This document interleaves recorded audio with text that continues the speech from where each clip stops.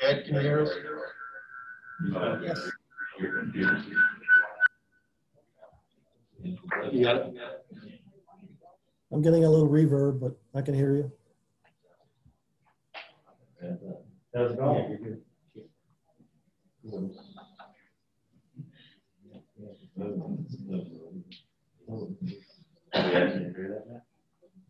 Oh, that's very yeah. Good evening, everyone. I'd like to welcome everybody to the Board of Supervisors regular meeting of August 24th, 2020. Now we gotta ask that question. Yeah, we gotta ask some warrant. Andrew something. We have in our bylaws working calling in from home, and Ed's calling in, but since we're still under the coronavirus, can we not have to vote with everybody to do that? I mean, we didn't know last time, so we did it anyway. Well, you can follow either procedure. You can follow your original procedure and read the thing and take the action, or you can just proceed under the emergency resolution. So to go to the emergency, I mean, we're using Zoom. When we get to the point we don't use Zoom, then yeah, I think we revert back. I don't know what Andrew would think about that. I think we, either way, right? Either way. Yeah. Okay. Sounds good. So I'm fine with that. Just proceed. Yeah. Okay. We're just gonna use the coronavirus and they had a lot for everybody in the audience. Ed has join us video conference. It will be audio only. Ms. Lawrence, could you call roll, please? Mr. Miskowski? Here. Mr. Hodges? Here. Mr. Garber? Here. Mr. Morin? Here. Mr. Greenwood? Here. Next item we have on the agenda is a moment of silence, followed by the Pledge of Allegiance. If I could get everybody to stand.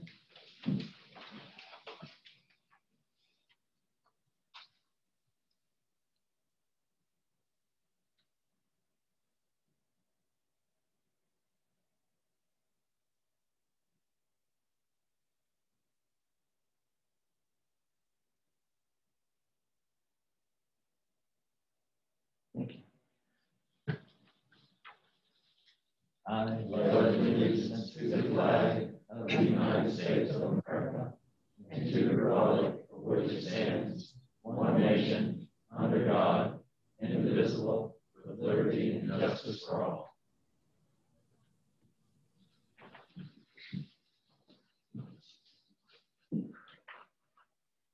Next item we have on the agenda is review and adoption of the meeting agenda. Mr. Chair, I move adoption of the amended agenda before us.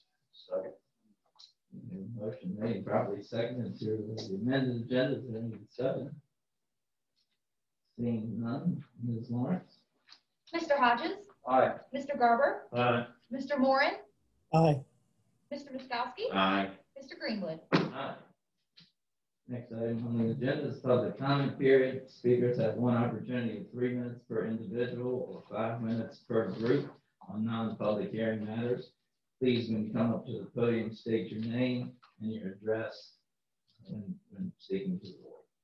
And open public comment period.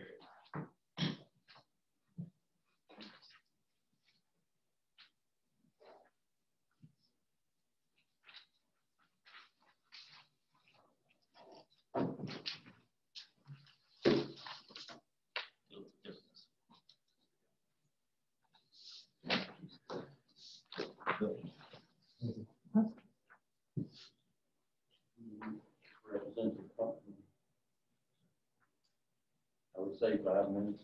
What do you think, Mr. Chair? Mm-hmm.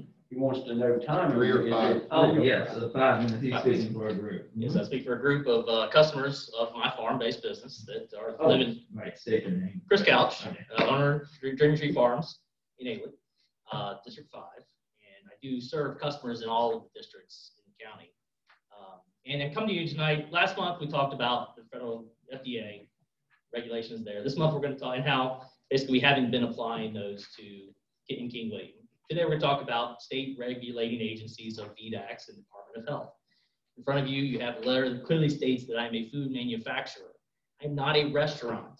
Food manufacturing companies are very different in the state law.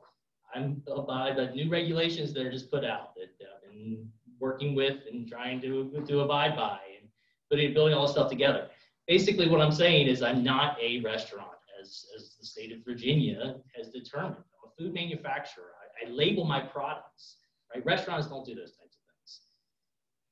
I'm at a loss, right, on how we can continue to incur fees. This past month in July, it's another $7,600 worth of legal fees, bringing our total to $38,665 that we have spent on a salad, right? And it just has gotten to a point where it's a little bit insulting, honestly. The only thing that I've seen happen this month is I received a letter from the Commissioner of Revenue assessing my farm again with back taxes from October 2019 to June 2020. Now, in this assessment, it was not for sales in King William. It was for all food sales in all jurisdictions of the state.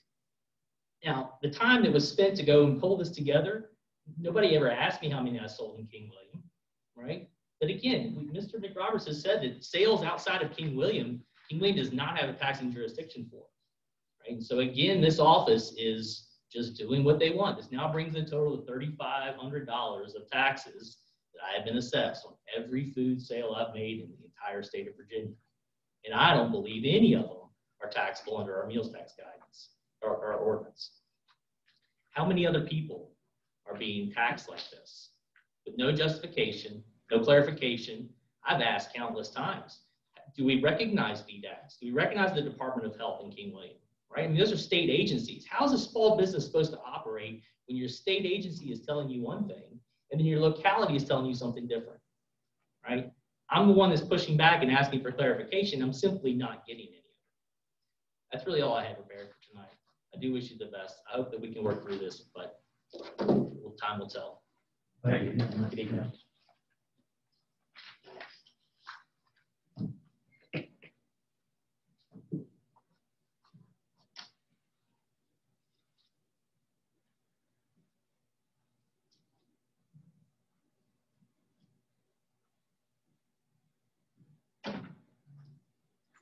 Good evening. Travis, you look good with your, what I can Thanks, see. Bob. Bob Earhart, 644 Edgar Road, 5th District. I come here to support Chris Couch this evening. I think it's an abomination what this county is doing to him. In November of last year, one of the last things I pleaded with the board to do was to resolve this without getting the lawyers involved. The only people that are benefiting from this are his lawyer and Mr. Andrews. It's not the citizens who are paying for these taxes, who are paying for the lawyer fees. It's not Mr. Couch. The lawyers are benefiting. We need to start thinking, what are we doing? What promises have been made so far? What promises have been kept? What promises need to be fulfilled? All right, so the second issue I want to talk about is the issue of the school budget. Here we are, 4 months we didn't have schools last year. We're increasing our school budget. My question to Mr. Moran previously on the school budget was, quote unquote, in April, the budget has been under review and is subject to change on a daily basis, and I have injected very little due to the fluid situation. We're not using transportation. We're not using buses. We're not using cafeterias. We're not using that food. Why are we continuing to increase money? Why are we not reallocating money? Why are we using more taxpayer money for a service which isn't being provided? Lastly, budget as a whole.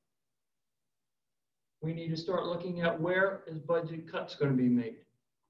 As I understand it from a very reputable lawyer in Virginia Beach, the latest deficit for the state is $236 million.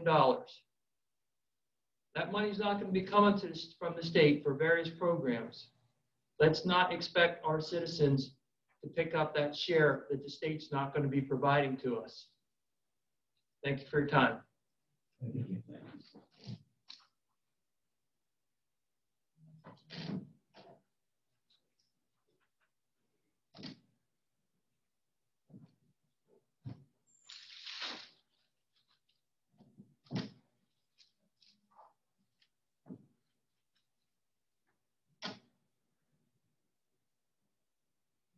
else? Mr. Wolf, do we have any people on the Zoom? Yes, sir.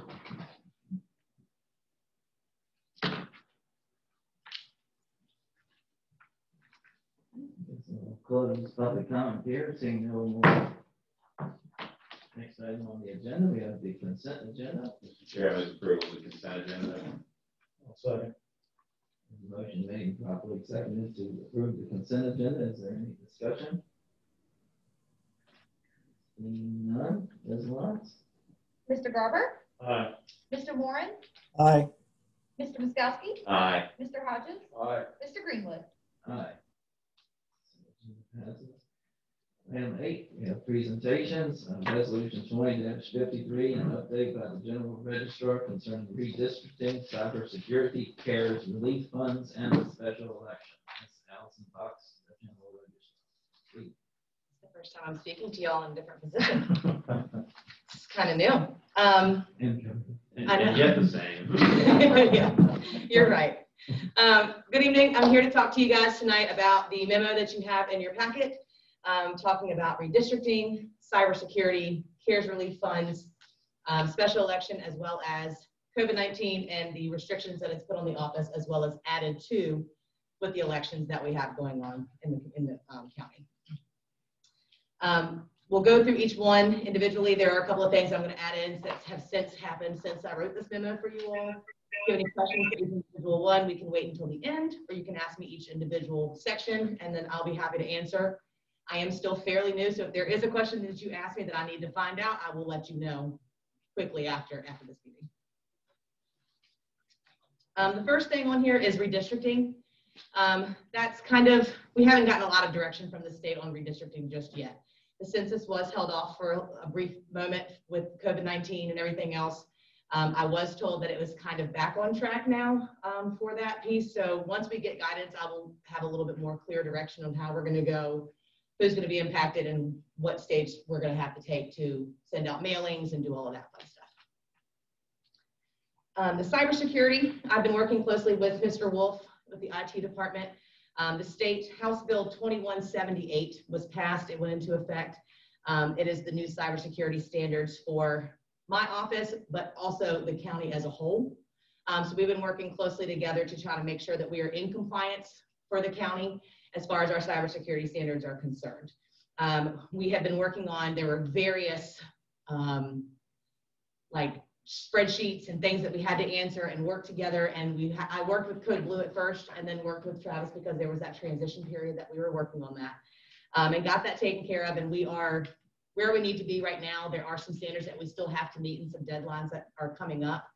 But there were two options with this cybersecurity system. We could either take the route of putting the general registrar's office on their own system and making them separate entities altogether from the county, which was not worth doing because it was more expensive to do that, as well as the county still has to, as a whole, be in compliance with the state's codes, whether I'm lumped in or not. So the most cost effective was just to work on it as a whole, and we would just come up with the cost from both different offices to make sure that we could cover that. There has been one cost so far with the cybersecurity, and that is a contract that we have, a 3-year subscription more so, with a company called Nova4, and it's a phishing company. So it sends out phishing emails to the employees of King William County to kind of train them so that they know what they're looking for. It gives Travis a tabulation of who's opened it, who maybe responded, that type of thing, so that we know what we need to focus on and how to address that issue so that everybody can know. So those are just different steps and different things that we need to do to stay compliant. And that initial piece was around $2,000 for a 3-year subscription. Any questions on cybersecurity before I move on? No? CARES grant money.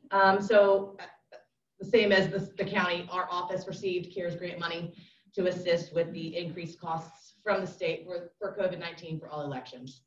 For our office at the time of writing this memo, we had not physically received the money to the county, but we have. I was notified the end of last week that that money has come in, so we are able to start moving on it and using that money to pay for some increased costs for this upcoming election. One of the items that we are going to be purchasing is a new ballot tabulation machine, so that we can increase with COVID and the new changes that have come with the mailing in of ballots. There is a new standard where ballots can be counted a few days after the election is over, if they're postmarked the date of the election, which will require a separate machine because we cannot reopen the machines that are quarantined after the election. So we have that machine now to help cover this cost with the increase of the ballots being mailed out and what's coming back into our office. We've also done a couple of other things. We're looking at possibly doing a part-time helper in our office to help with the increased number of early voting, whether it's by mail, in person, things of that nature. And that person would only be temporary from now until about December, once all of this is taken care of and the election is fully over and it's been certified and processed. I'll segue into the COVID restrictions and the impact on the office. For these elections that we've held, we've had to start these processes and these things starting in March when we had our presidential primary, and then we had our June primary, and then now November. The state has helped in getting us the PPE that we need for our localities. For the March election, we did spend money to help this because we weren't sure what we were getting from the state, and we wanted to make sure that we got supplies in before they were depleted in any way, shape, or form. So we did pay money for some supplies within the state, also sent some of theirs to help us just offset what we may have needed or what we weren't able to get. But with this, it's had us doing extra training and making sure that the staff know how to sanitize properly, what to do, how to keep people distanced, making sure that they have all the equipment they need to keep them safe, as well as, the new regulations on how often they have to wipe down machines and doing all those fun things. It has increased our curbside, so we do have somebody making sure that they are available and doing curbside. For November, we probably are going to be increasing the number of people we have at each polling place to make sure that there is somebody, one or two people, 100% dedicated strictly to curbside voting, and then as well as having the people inside doing their jobs there. So nobody's having to leave their post to be able to do something else. So there have been new restrictions. There have been a lot of extra things that we've had to do to these elections. There's already a ton of steps that we already take to run an election, but these are just added. And so the state has been helpful with sending us things. We have new restrictions such as single-use pins. Once the pin is used, they take it with them. We don't have one just sitting at every little ballot box. We have single-use privacy folders. Once they've taken a privacy folder, they take it with them. They can throw it away or they can take it home. So it's just added things that we're having to do now to make sure that we're keeping up, but the staff are doing great with it. It's definitely been challenging making sure that we have everything that we need, but we've been making it work. So the curbside is for anyone. Yeah, so curbside, so typically in the past, curbside is 65 and older or somebody with a disability. But with COVID being the case, they're allowing curbside to be used for anybody that's interested in doing curbside. I think the curbside on election day may come down in numbers. I can't predict that fully because I don't really know. But with the increased early voting, with coming into the office curbside early or mail in, I think that you may see the lines will probably still be there, so patients will have to be packed the day of the election, but I think you might see some of the curbside numbers going down because they can do it early now. That's one of it. Some that people may not know. You're going to give us more information closer to the election. Sure, yeah. So early election, which means they can actually come here a month in advance and yeah. vote in person in your office. Yes. So okay. early voting starts September the 18th. Okay. And it'll go until October the 31st. We will be Monday through Friday, 8:30 to 4:30 p.m. in our office until the last 2 Saturdays before the election. We will operate those 2 Saturdays, October 24th and October 31st, from 8 a.m. to 4 p.m. those days. So we will be open and available for 45 days prior to. So with the mail-in and postmark, you may not know the results of the election for a while. I think you'll know a fair amount. I mean, unless we have an astronomical amount coming in after the fact, we do I believe, a thorough job of working closely with the local post offices, and we call them each day. We coordinate the week of, and then that day of the election, either they come to us or we go to them and pick up anything that they might have gotten that day so that we don't miss anything. So there are some that get through the cracks where maybe they dropped it off in the city of Richmond and it didn't make it through the process to get to us. Since I've been here, I don't know what the increase will be for this election as far as after the election, but I've only had a few trickle in so far. So Can people that do the mailing ballots can't actually bring that? Are we gonna have a box outside where they can do it instead of putting it in the mailbox? we're going to talk about Okay, that good. here in just a few minutes. Try to give everybody all the, great. Always I ahead know of you me. want to talk about it. We're going to get to that. That piece is coming right after this memo, and I'm almost done with it. So the last thing on this memo is the special election being held February 2nd of 2021. The election was called this past month for treasurer in King William County. So that election is coming up. That's not a planned election. Obviously, it's a special election. It's not being held on a standard election time. So you're looking at some costs being accrued for running that election at a separate time. But it all comes down to just the ballots being ordered, staff being trained again, machines being tested, monitored, and all that other fun stuff. So you're looking at about 10 to 12,000 to run that election that year. And it's not, you know, we've got the normal elections going on, but we don't have a presidential primary in March. So we had 3 elections this year. We can handle 3 elections next year. The timeline for that is dated here too. December 4th is the deadline to file for candidacy. December 18th is the first day of absentee voting for that election. January 19th is the final day to register / update your registration for that election. And January 22nd will be the last day to request an absentee ballot for that election. So all of the timeline would stay the same, keeping it in February, the 45 days out, all of that fun stuff. So that makes it a little bit easier for people to know and to plan. So we're probably looking at the same guidelines for voting. As far as COVID is concerned, I would assume so. But for that one, you will have to note that because this is not a typical state ran election type deal, we probably will not get the free PPE that we have been getting for these other elections. I'm not really sure. I'll have to ask that question to the state because there have been other special elections during this time that have been called. So I can reach out to those localities and ask. But typically they've been very generous in the items that they have sent to us, and we've had some left over, and we've been very frugal, and we've been very resourceful of keeping hold of those and keeping them in our locked areas and not opening them and contaminating them so that we can reuse them. So we will take assessment after this November election and see what we have left to see what we will need and if anything for February. That's a good question. Now that you brought that up, since we do have CARES, and maybe this is something this past scenario would know too. Since we know we're having a special action, we know how many people maybe we need. Can we use the CARES Act before December 31st to buy PPE for this election, since we know it's going to be used for that, or it has to be used? I think you can do that. So Yeah, and if I can get it purchased too. and get it ordered and paid for by December 31st, then we Right. should be within those guidelines. And I'm going to look at the rest of the items that we think that we need for November and see kind of where the money is. I think we'll be just fine on what was allotted to me in my department. So yeah, we can definitely look into that. Thanks. Any other questions on the special election? No? Okay, the next item is the resolution that you have before you, resolution 20-53. So this resolution was put together.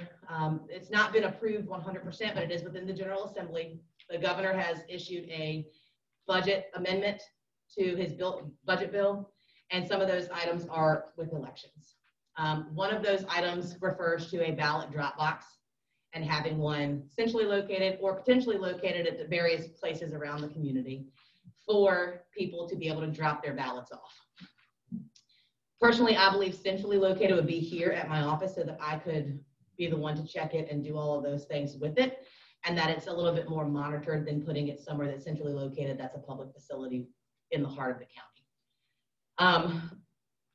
So with this resolution is basically asking if this should be passed and it is a requirement to have this ballot drop box, then we will move forward and get one done, unless you guys feel that a ballot drop box is necessary, hands down, and then we can still look at getting one. I would, I don't know what does everybody else think? I make a motion that we approve. I'm good with Resolution 53. I'll say. Motion made and properly seconded. Go ahead and do it while we're in the middle. Okay, probably any other discussion? Okay, none. Ms. Lawrence? Mr. Moran, Aye. Mr. Miskowski, Aye. Mr. Hodges, Aye. Mr. Garber, Aye. Mr. Greenwood. Aye. That's all I have. Do you have any more questions for me based off the memo and any information? No? Thank you. Next one's all. Thank you very much.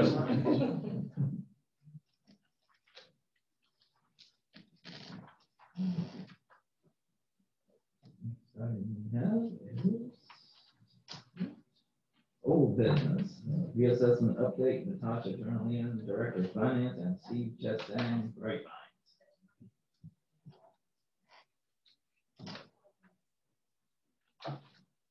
Good evening. Good evening. Tonight, we wanted to brief the board on findings thus far with the reassessment project. In January 2019, the county contracted with Bright Minds LLC to complete the January 2021 reassessment project. Some findings between 2015 and 2021 assessment that should be noted are as follows. 632 new accounts were created for 2021. 244 accounts out of the 632 were not assigned, linked with other accounts, or previously bundled together. There were 11,673 total parcels for 2021 compared to 11,204 total parcels in February of 2019.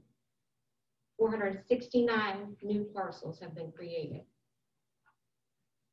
Building permits for interior renovations, additions, in-ground swimming pools, porches, decks, detached garage, and other improvements were not maintained in the CAMA system. The added value of these types of improvements may be small compared to the total property value, although they will add up over the course of a few years to a significant amount of taxable real property. Home and or buildings that require certificate of occupancy were maintained in the CAMA system, but were missed and were not added to the tax roll previously. Warehouse building values were not assessed previously and or not included in the tax roll. Although it may appear they were in fact valued, assessed, this is due to having a combination of separate uses in one building, such as a warehouse, office, and storage, or a warehouse and retail. For warehouse properties with multiple uses listed, a building value was recognized.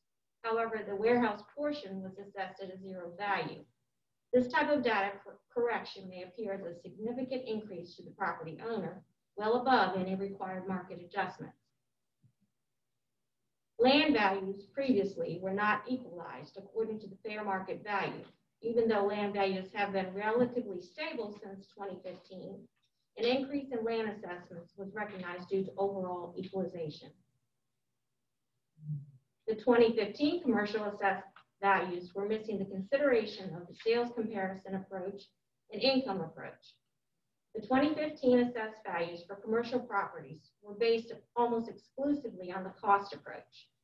Bright Minds LLC studied and considered the sales, cost, and income approaches at the local level for commercial properties, including regional and mid-Atlantic searches for special use, heavy manufacturing, and other property types with limited local data. As with land, the final reconciliation may appear as a significant increase to the property owner, well above any required market adjustment. Tax-exempt properties were grossly underassessed in 2015. Churches, schools, government buildings, water, sewer, treatment plants, etc., will see a significant increase in 2021. Bright Minds LLC approach was to provide a fair and equitable opinion of market value regardless of ownership. This time I'll turn this update over to Stephen, who is on the Zoom meeting, and he can receive any questions from the board. Can I ask a question? How are these things overlooked? I mean, in this? Stephen, are you on? Yes. Can you hear me? Yes. Yes. Good evening. Mr. I'm sorry. Hunt had just asked the question. In your opinion, how were these things overlooked in the prior assessment? How were all of these items that you just went through, or one in particular? Yes, sir. The items that we were just discussing.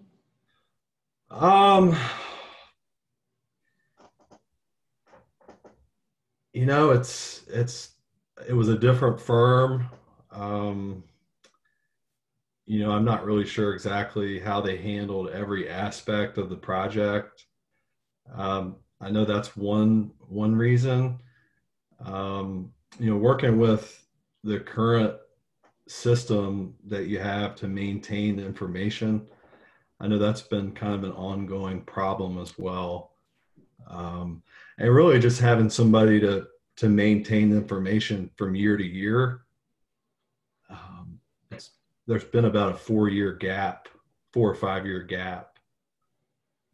So just talking about the one with the occupancy, I mean, if they have to complete that to be in the residence, where is the failure that you didn't get on the tax roll out there? I apologize. I had a little bit of trouble understanding you on that question. I'll get a little closer to the mic. Thank you. If it went through the occupancy permit, then what happened after that? We should have known that it should have been on the roll. I don't quite understand how you get your occupancy. I've never had a problem in receiving a tax bill in my life. Yeah, I think there's just a disconnect between when the approval, not necessarily the occupancy, but when a permit is issued for at the very beginning, and from that point until it's approved, it's just been a kind of a lost, slipped through the cracks situation. For instance, we found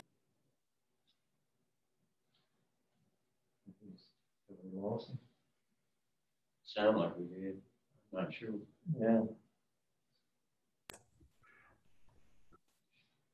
Can you hear me now? Yeah. I'm not sure where I cut out, but we had a couple cases where there was a building permit for a home issued in 2011, and not just your average home, but a very significant, nice home. And we'd go out to the field and see the property, and then look at the record, and there's nothing on the record for that house. So, how many of those particular type properties are out there? Just in that case where where an entire house was missing for years and years and years, I don't have an exact figure. I'd say maybe 20, something like that. Something in that range. Is it right in 30 in the chain, say, building or zoning, they issue the occupancy permit? Is it that maybe we've had so much turnover in that department? Is it possible that something happened there and it was just never conveyed? Like Natasha mentioned in one of these points, I thought, kind of going through this whole project, that maybe a better scenario would be to have that data entered, even if the project hadn't started, enter the information at 0%, and then we can track it. It'd be better, easier to track it that way, as opposed to having it at 0 until the certificate of occupancy is issued. So I really feel that would help and be a more foolproof way to maintain the data. And honestly, if it were possible to get a digital copy of the plans, because I know it's a lot of paper that's submitted when a new house is being proposed, and I think to have a digital copy of those plans on file would be very helpful. That's probably something we can do with the new system that we're implementing too, Vision. The new camera system will probably do something like that. We can always talk to them about that. I guess the requirement now is one set of planning stays, planning and zoning for that particular residence. construction, does it work that way? Or when you submit your plans to build a house, you generally, I'm thinking maybe you bring 3 to the courthouse. I'm not sure. It's been a while, but I subcontracted my house. And it's not a long time ago. It's probably been 8 years ago, but it was a fundamental requirement. And I thought that planning and zoning, Ron was, I don't know, maybe he can answer that. Yeah, Steve, he raised his hands. Okay. And Ron. Okay. Yes, there's 2 sets of plans that are required to be submitted. Right. The county keeps one set, it's on file. Approved. The other set goes back on site to do inspections with. Residential, we only keep plans for 3 years. Right. Or we keep them continually if the project hasn't been completed. I'm not sure where the breakdown has happened on these. How gone under the radar for years. Yeah, the problem I'm seeing is that, like I said, that these companies that we've hired, it's not just they're supposed to be looking at stuff with plans that are stuff in the books. They're supposed to be driving around to every house and seeing these things. And I'm surprised that they've been missed for so many years. Like I said, we have all the technology we have nowadays with GIS. You can see an aerial photograph of stuff that's all over. You can see that house had a year or so, and then they just go and look at it. That's what we were told, that we were supposed to have pictures and stuff of every house. That's what we were paying for in the past. But I mean, you knew it wasn't happening. But now, I guess we found out this is right. Thank you. Yes, thank you. Did you have any other questions for Stephen while we have him? Yeah, do you have any questions for Steve? Just saying. No, Stephen, thank you. And Stephen, can you stay on the line though, because there is another resolution later in the evening that they might have some questions for you, if you wouldn't mind.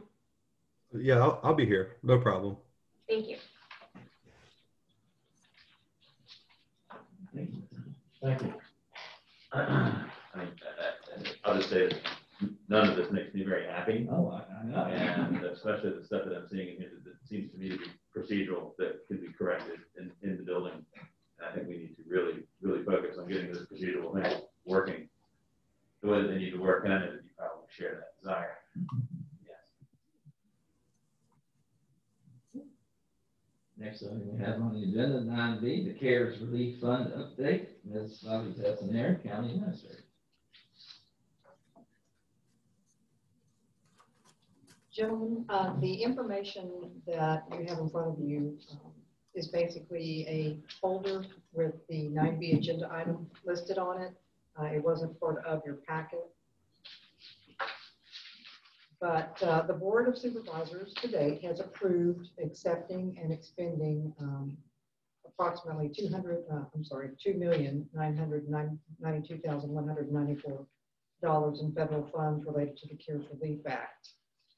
As part of that, we allocated $571,509 to the town of West Point as their proportional share.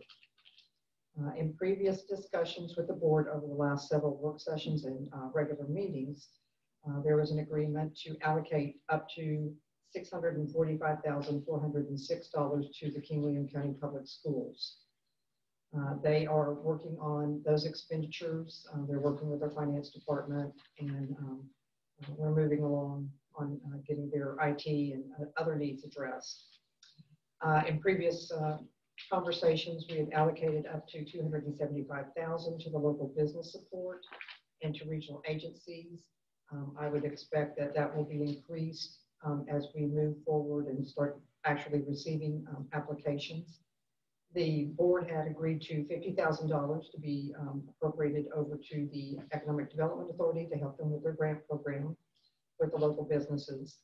And then our initial discussions was up to about $100,000 for King William County to repay ourselves for certain types of expenditures. What I would like to bring to your attention is the last page, which is basically a financial breakdown that the finance director has provided. It shows what was expended in FY20 prior to June 30th, and then what we were estimating. Of course, what you're seeing is the $657,000 for the schools, approximately $275,000 for local business support, $50,000 for the EDA. And then if you'll look at the long list of items for King William County, those total a little over $500,000. Those are related to several things. With COVID has come many other requirements.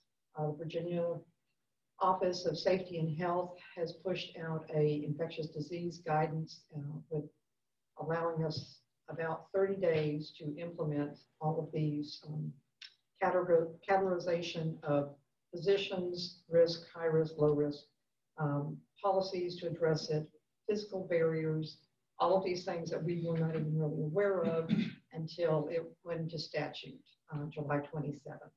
So we have been working very diligently with all the departments to try to address the needs. So you'll see the breakdown where circuit court is right around 51,000. That was to address the unfinished wing when Judge Bondurant and the other judges have requested space for the courts, the trials, the jurors. So we were having to outfit that to where it would be a basic, meet the basic needs. At the same time, because of the added court cases and the building opening up again, we had to dedicate a custodian. So this includes about 5 months of a custodial salary as well. The 360 complex, that was basically an expansion of space, which is around 56,000. The IT services, supplies, and equipment is around 44,000. That has to deal with allowing staff to have the equipment to remote work. That also includes updating our servers. We're going to be expanding our VPN licensing so people that do remote work will have access to all of the drives. And because of the higher demand for Zoom and for just technical support, we're committing 5 months of an IT position to it as well. Under fire and EMS, that's $177,000. Great part of that is the extractors that we were purchasing for Station 1 and for West Point and Mangahick volunteer fire and rescues. The sheriff's office is $120,000. We had budgeted $130,000 for tough books, and we're going ahead and purchasing them. If for some reason the state comes back and states it's not a valid purchase, then we still have the money set aside that we can use to reimburse. General PPE, as you heard from Allison, there's needs, so we're trying to prepare kind of for the long haul. And then facility improvements. This comes back to that Virginia Office of Safety and Health. The physical barriers. We're going to have to be putting in some counters. We're going to be doing the plexiglass screens. There's quite a bit of things like that all throughout all of the buildings that are going to be required. So that's pretty much what we are doing with the money for the county side. I know that Mr. Moran is going to be talking about the broadband. There is $225,000, if you remember, that is been appropriated to the capital fund for broadband initiatives. And there may be an opportunity to utilize some of the CARES money for some broadband activities. It depends upon the timing and the type of request. I've also included in here the example letter that went out to all businesses in the county on August 14th, letting them know about our program, letting them know who to contact. And I've also included the handout that we're going to be taking to all of the businesses starting this week. It includes who to contact. So we are training staff, all staff, to be able to answer questions on this. Basically, it's going to include the flyer that's been created, that's also out on our website, the program overview documentation that talks about who is eligible, what are eligible costs, how to go about it, what happens if you're denied, things like that. We're also including a hard copy of the application in case somebody feels more comfortable filling it out. Hard copy, or they can go online. We have a second section, which is addressing the EDA grant, what is eligible in an application for businesses to be able to fill out. And we are also including the Rebuild Virginia, because this program has a much broader scope than what our CARES money can handle. So this is actually a very good program. And you can receive up to $10,000 as a business. So those are the components that we're going to be taking out to the community, meeting with business owners and just making them aware of what is available.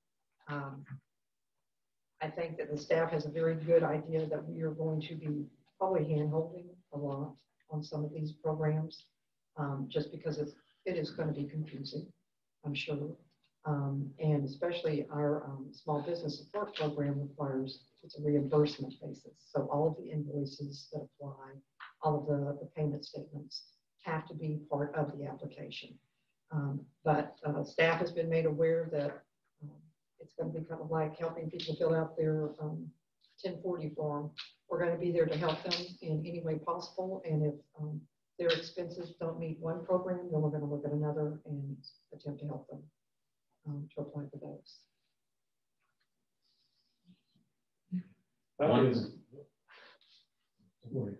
Okay. A couple of the things that we talked about in the work session. The idea of approaching some of the child care facilities to see if there are any opportunities for them to utilize any CARES funding for any expansion of services.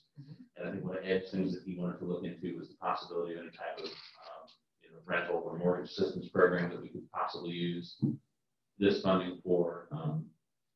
And those are some eligible costs. The mortgage assistance is an eligible cost now that they've put out more guidance. So yes, all of that. And as we're out talking to people, we're basically going to be also canvassing them to find out what their needs are, and then kind of go from that direction. Now, is that program that we need to run, or is that somewhere we need to direct them? That the some of the CARES money truly could be used for mortgage assistance, rental assistance, things like that. I won't say that we have really put a lot of work into creating forms or documents. I'm sure we could just mirror kind of what we have on a lot of our applications, just tweak it. But no, it's really going to be just getting out there and canvassing and finding out what the needs are with this first rush. That would be over and above what the state is already offering so far as mortgage assistance. And well, that's kind of what look, I kind of unplugged from my vacation, so I haven't been, reading much more than the packet that was sent out. So they're offering something. I don't know. Yeah, I've heard of a couple, but I haven't delved very deeply into any. And I think I sent something over to you guys what the state was offering, but I didn't have a chance to read it. So the state is now, they are offering some guidance on how it can be spent. When you speak to them, they'll tell you, sounds reasonable. Mm-hmm. Well, and that's the kicker, is the fact that we have to, in good faith, make the decision if we're going to support some of these. But the last guidance, and that's one of the nice things about these programs, is that they continue to send an updated guidance pretty much weekly on now what you can use it for.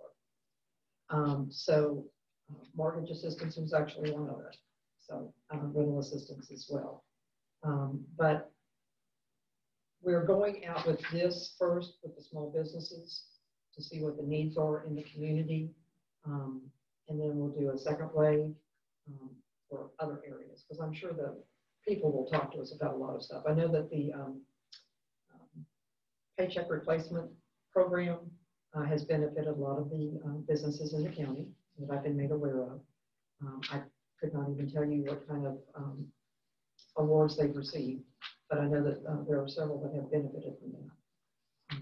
So our endeavor is to go out and try to educate people on as much as possible, though I would say that y'all understand how overwhelming this is to people and the situations that they're in. And so we are going to do our best to get the word out on every program that's out there, but this is going to be initially focused on the smaller businesses. Thank you. That is it. Otherwise this is where we wanted to be. So.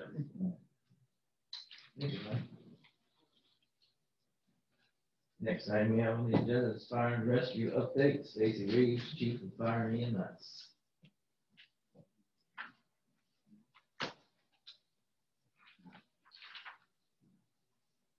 Evening.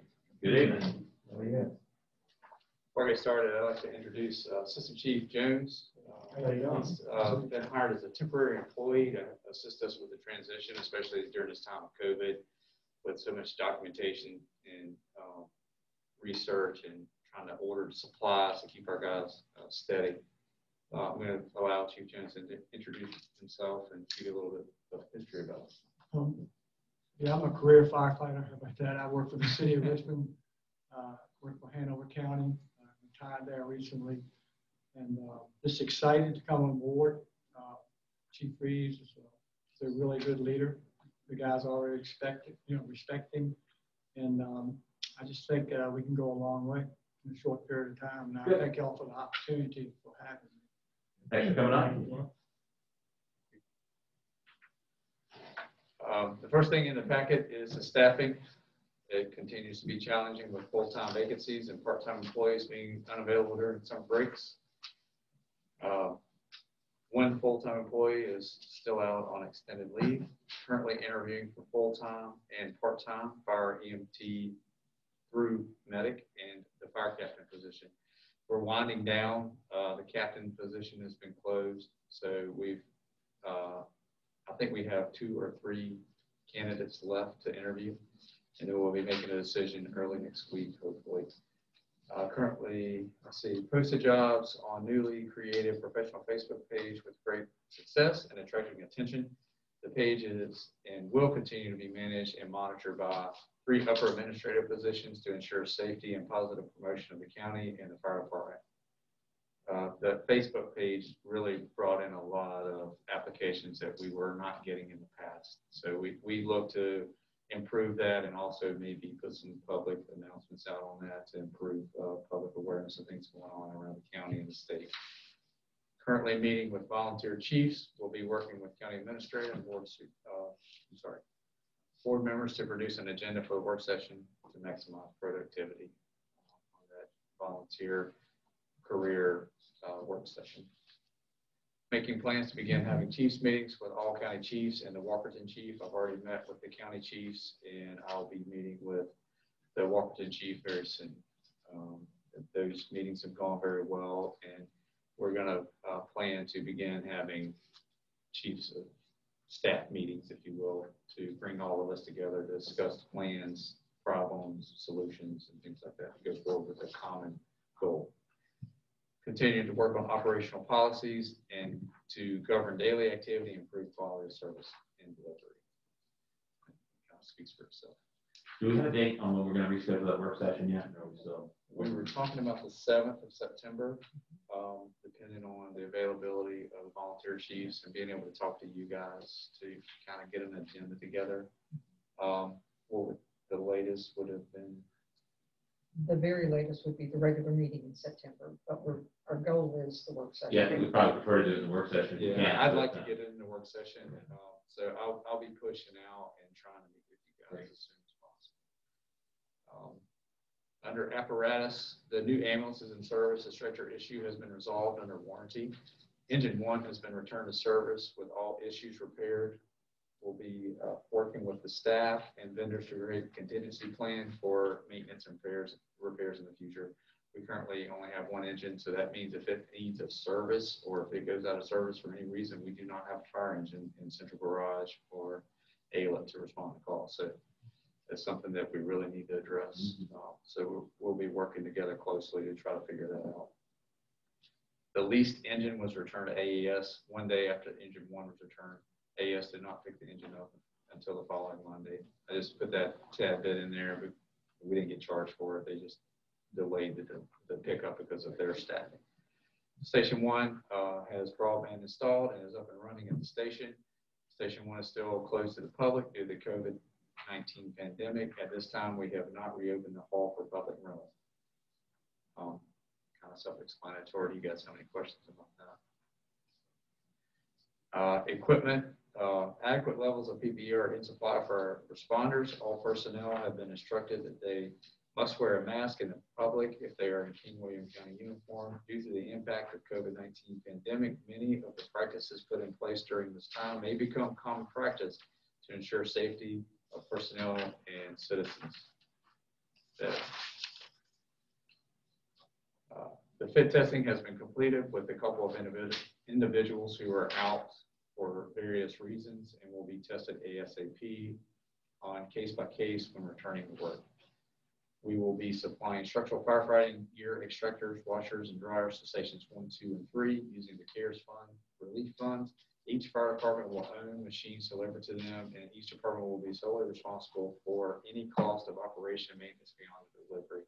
Basically, once they receive the washer and dryer, it's theirs, and if they have any problems, they have to take care of it with them. In the noteworthy section, I'd like to thank you to the personnel that have been working extended shift hours to help overcome the schedule. We're very slim, and a lot of our guys are working extra shifts to cover. It's been really tough, and thank you to those guys that have been stepping up. And thanks to our county volunteer stations for helping cover calls during times of higher volume and critical calls. Negahick, West Point, and Walkerton, all three in the past month have stepped up to help us out. I really appreciate that. You couldn't make it without all the entities involved in this county. Have any of them had any major concerns or needs? As far as the volunteers, they haven't approached me with any. With my meeting with them, it was more of an introduction based. I'm sure that when we meet as a group that there will be some more concerns brought up. At this point, they haven't delivered any serious concerns. Well, I'm looking forward to the discussion in September. And echoing what you said, thanks to everybody who's been stepping up. Just want to say, and I feel comfortable in speaking for the board that, with you guys being out there and on the front lines, we want to make sure that you have what you need. So if there's something that you need, please voice it, and we want to make sure that you have it.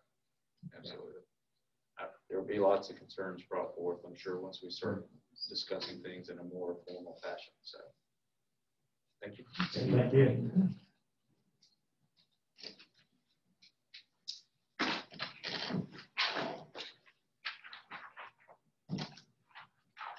Next item on the agenda is new business.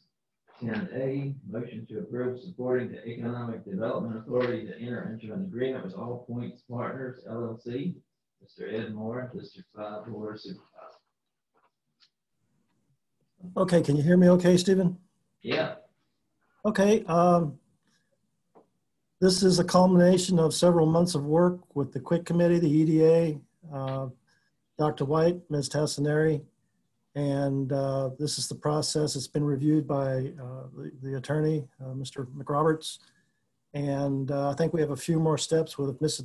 Tassinari. If you would go through those final steps, I don't have that in front of me that I can read from, just the way that we're going to put this together and issue a contract. Generally, what's going to happen is if the board is agreeable and agrees to support this agreement between the EDA and this vendor, All Points Broadband Partners, LLC, then we will move forward and submit the agreement to the company, have them sign, and then they will return it, and then the chair of the EDA will sign the document. And at that point, then we will enter into whatever kind of financial agreement has been addressed. I think one of the things that Mr. Moran wanted to make sure of is we may be able to utilize some of our CARES funding for this, with the understanding that if there is some type of issue later down the road, we do have between $225,000 that was set aside for broadband initiatives by the Board of Supervisors back about 3 to 4 years ago. And the EDA cannot expend those funds without Board of Supervisor approval. So, Ed, do you want to maybe either you or one of the representatives from All Points talk about you know, just a couple of minute overview of what type of project we're even talking about? Because it's in my mind, it's a pretty big deal. Sure, Mr. Jimmy Carr is actually online. Jimmy, do you have some words you can talk about?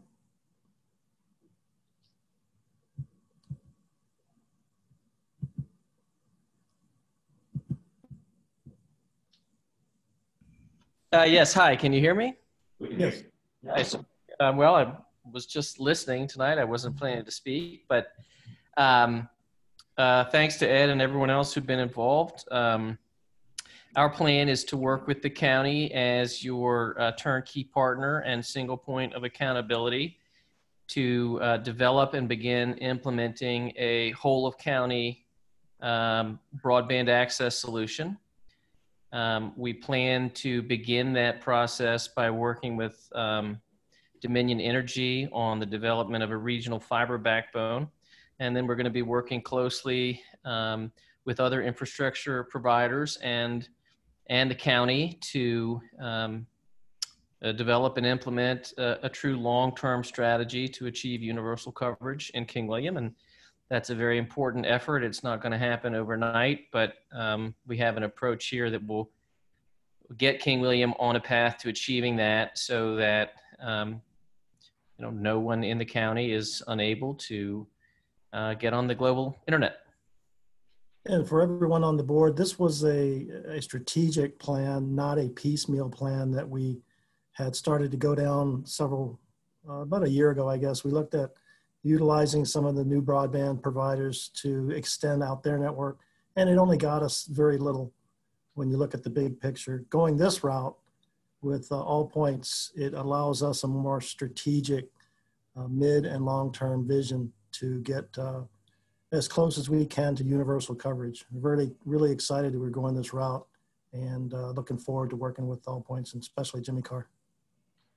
And Ed, I think it's worth pointing out that this, you know, All Points is not. Any questions?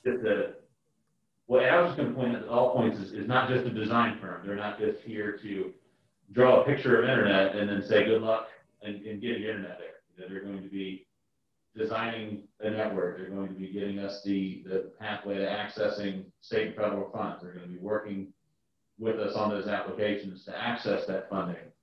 And then, you know, we'll actually be implementing. This is not something, you know, that's 30,000 feet or something that's a pipe dream. This is setting in motion the wheels to get this done. And after this is done, who will be operating? All Points. Okay. Yes, we will not be owners of a network. We'll be facilitators of this project. And the fiber you're talking about, I think you said Dominion Energy, does that exist now? This is the middle mile upgrade, and about a year ago, I think the legislature opened up the opportunity for enterprises such as Dominion to offer their middle mile fiber to ISPs, WISPs, and others to tap into and extend out. That's what All Points has done in the Northern Neck area, 4 counties, Westmoreland. I always forget the 4 counties, but their project is moving forward. We do the very same thing. A lot of analogies, comparisons here in King William with both Dominion, Rappahannock, and even perhaps one day Atlantic if they so desire.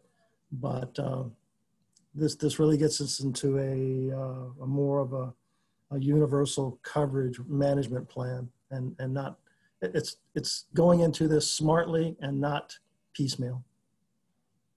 And it sounds great, but again, my question is, does that fiber exist? No, so Dominion is going to be building out a fiber network Okay, to that's several all of their essential infrastructure sites. And what the Virginia legislature basically enabled was. And a lot of where they bring their fiber will be based on where King William's needs are. Yeah. And so that's what the legislation did, is it allows them to partner with someone like All Points to, instead of running it as a crow flies, to run it in areas that need last mile service. then all points can provision that last mile service to the home. So, and then understanding that a good portion of the county is covered by Rappahannock Electric Cooperative, that's already been addressed in this as well. They'll be working directly with Rappahannock because Rappahannock will do that same type of build out as well. So that, you know, there's going to be no stone unturned. By the time this is done, you know, the idea here is that we've got pretty much near universal access to broadband internet. I'd just like to point out again that if anybody didn't understand that this money was already out there, and we'll probably be able to use some COVID money too. I just wanted to reiterate that. Yeah, that money's been laying out there for a good while, Yeah. just for something like this. Exactly. It was the idea, I think the rest of the board would agree. Exactly. We've been looking for a whole of county solution to use that type of funding on, and that's what we have. And not counting it home. So, and this is to get the ball rolling. You know, there may be other investment down the line, but this will cover getting the ball rolling so that we have a total picture of what we need, what we have access to as far as federal and state funding, and what other options are out there. You know, in the meeting that we've had, we talked about opportunities with federally recognized tribes. I mean, we've talked about just about every opportunity to bring in outside funding that we can, and all points has had some knowledge or experience with just about everything we brought up. So I think that you know, we left our meeting with them feeling really good about their experience, their know-how, and their ability to get this done. So with that, I would go ahead and make a motion to approve supporting the EDA entering into this agreement. One second. There's a motion made and properly seconded. Do you have any more discussion? Ms. Lawrence? Mr. Miskowski? Aye. Mr. Hodges? Aye. Mr. Garber? Aye. Mr. Moran? Proudly say aye. Mr. Greenwood? Aye. Thank you. Next item we have on the agenda is 10B, Resolution 20-49, approving the creation of a finance board. Ms.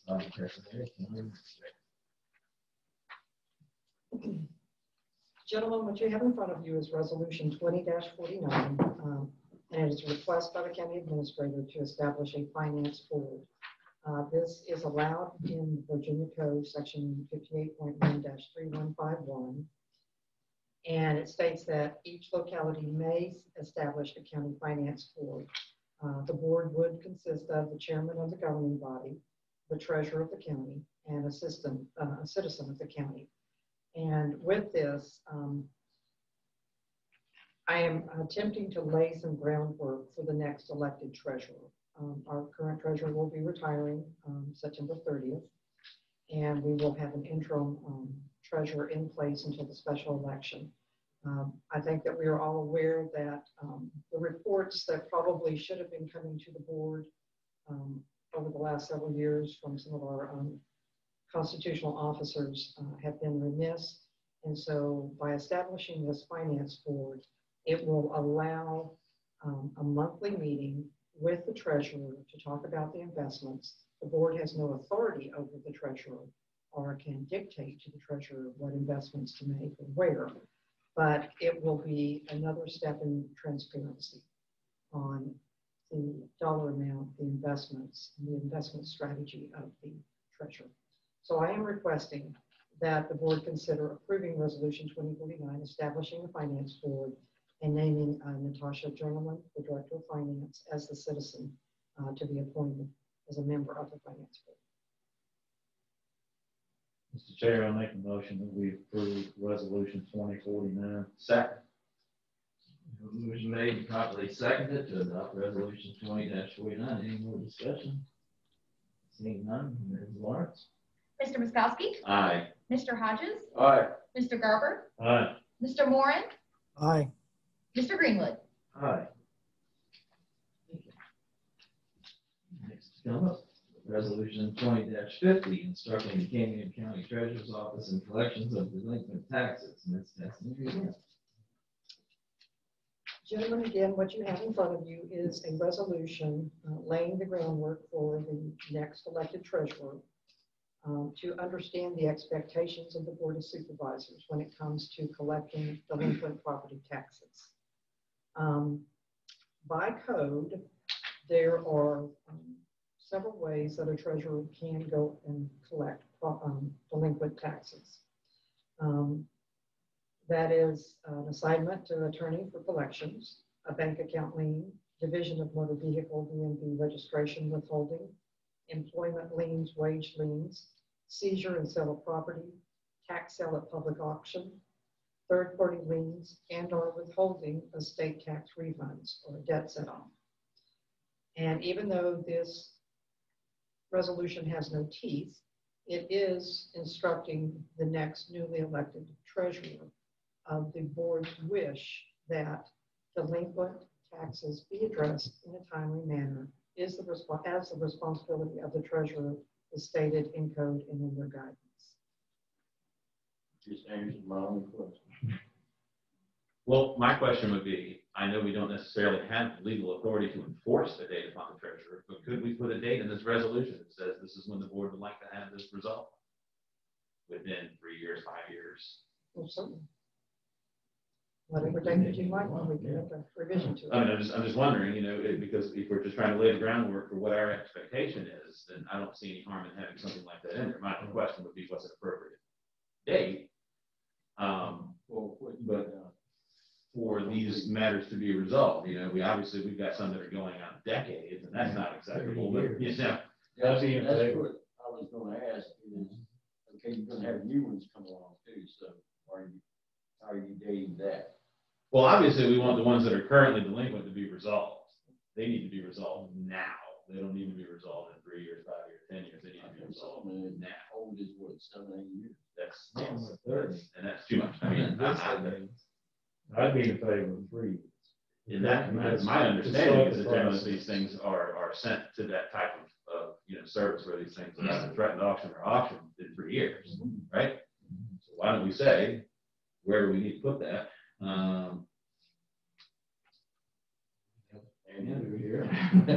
Well, I'm just trying to read the resolution.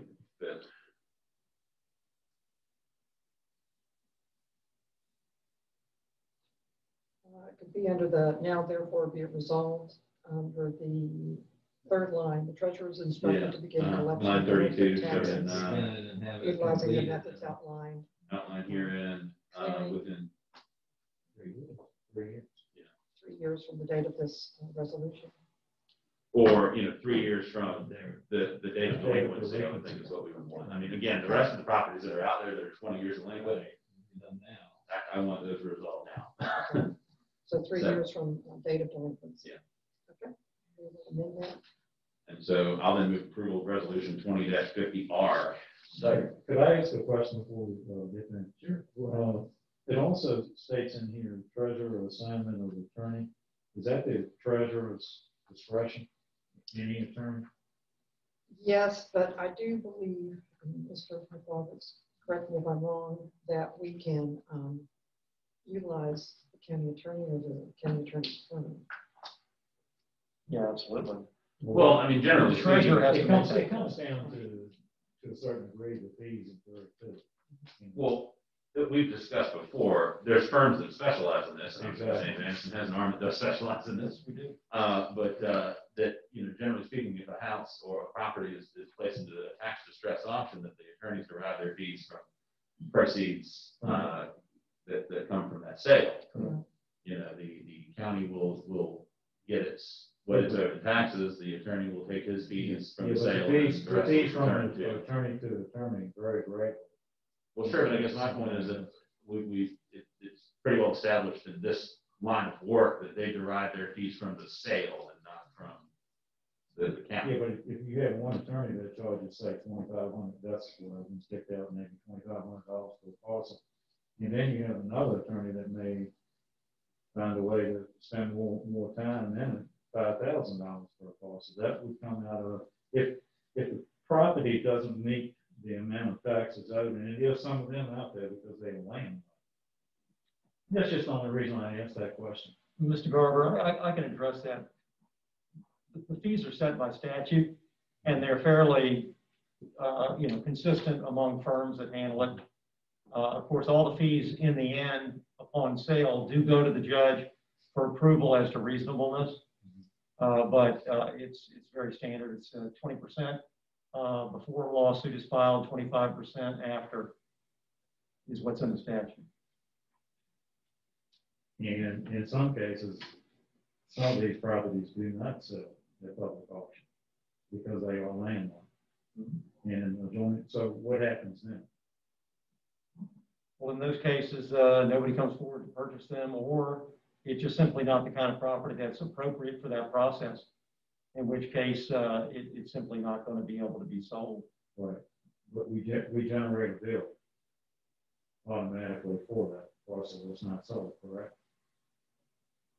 Well, certainly every property is taxed. Well, he's talking about. I'm talking about an attorney that spends time on. I can't speak to how the firms do it, but what we do at Sands Anderson is we try to lump properties that aren't worth very much together with properties that are. So we can do one advertisement. We can go to court all at one time. And so the properties that do pay help pay for the ones that don't. And the idea they all get sold. Other firms have different practices, but that's our practice. We have a motion made and probably seconded. Is there any more discussion? None. Ms. Lawrence? Mr. Hodges? Aye. Mr. Garber? Aye. Mr. Moran? Aye. Mr. Miskowski? Aye. Mr. Greenwood? Aye.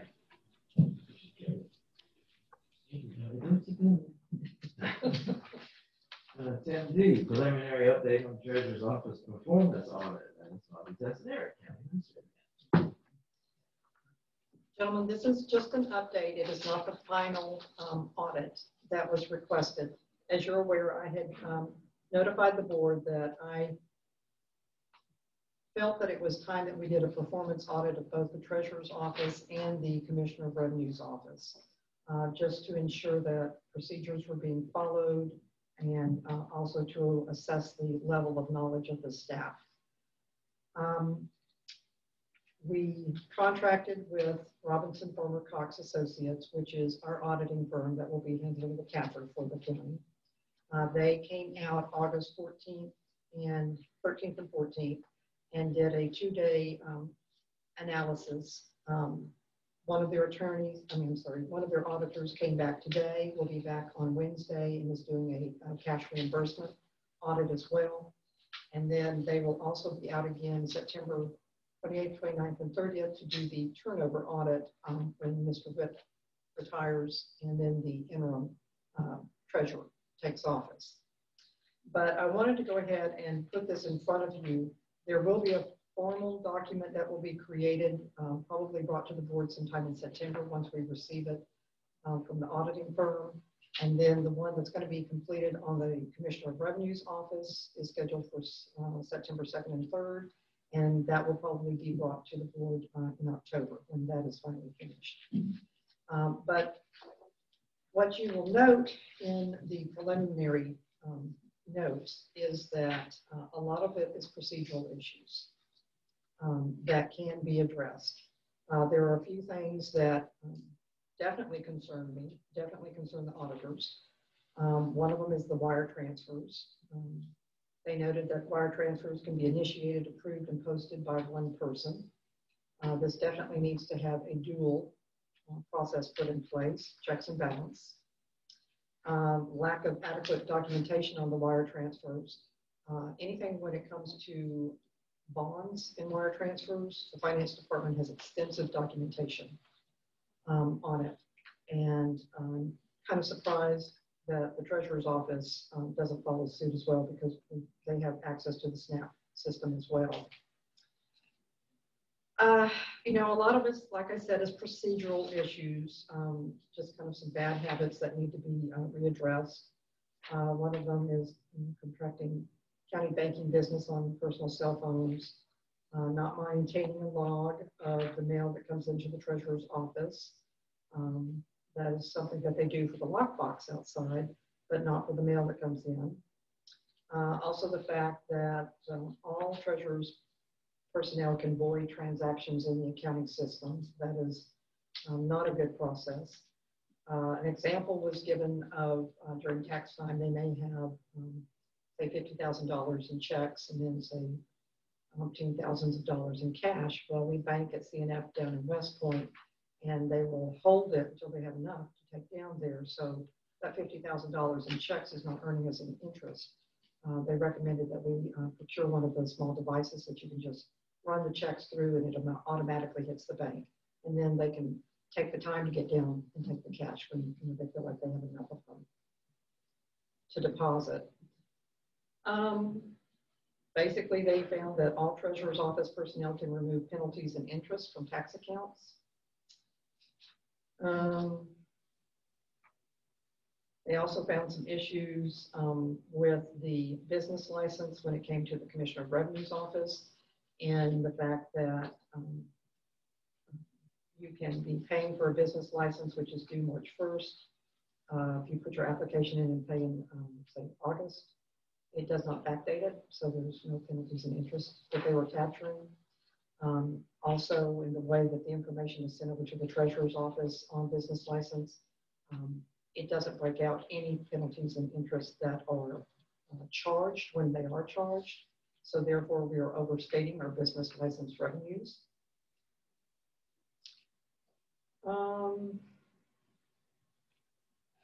Definitely some issues with some loss of revenue. Our meals tax, that is a trust tax. Restaurants are supposed to submit that by the 20th of each month. In many cases, there were not any kind of penalties or interest collected on that. And there was something in here about the general ledger, the way that prior fiscal year taxes, delinquent taxes were being collected. That's something that's a general ledger issue, and the finance department is already working on that. Something that did concern me was number 15. When they reviewed the Fund 999, which is a clearing account, it showed uncollected meals tax and business license tax balances, and there should not be any at all. They could not find any land sales for delinquent taxes since 2012, and also the simple fact that the combination to the safe is known by all of the employees, and the treasurer also has treasurer's checks that he writes refunds out of, and 3 of the 4 employees in the office have the ability to write those checks themselves, and 4 actually have signature at the bank. And I bring this forward because I'm still grappling with the fact that we have multiple banks. We have 4 banks that we utilize, as I found out through this audit, multiple accounts. And the only group of people that have access or eyes on is the treasurer's office. I have asked the treasurer, the director of finance has asked the treasurer to have a view-only access to the bank accounts. It's county money. It's paid by the tax assessors, by the taxes, by the citizens. The finance department, county administrator, and other departments are responsible for preparing budgets that we bring to the board, that you approve each year, and yet we have no access to view our accounts. And I find that absolutely unacceptable. And yet I find we have no authority to be given that access. So auditors can stand there and tell you all day long that we should have eyes on, that there should be a separate group of people looking at the information, but per statute, we don't have the authority to demand it. So hopefully the interim treasurer will be more cooperative and willing to share information that they are reconciling. We just need to know, what accounts we have, what they are, how the funds hit them, and we can reconcile on our end as a checks and balance if that's the direction that the auditors recommend. But that was me standing on my perch preaching about that. That's just a sore spot there for me. With the numbers on here in order of priority, or is it just random numbers? Just random. What is the conflict with consideration should be given to remote bank deposits? Physically, the bank is physically located in the town of West Point. Is that some form of a conflict? Well, I think what they were talking about is that, staff has to run the checks and the cash down to the bank in West Point. And there are devices that we can utilize now that will at least get the check information to the bank immediately.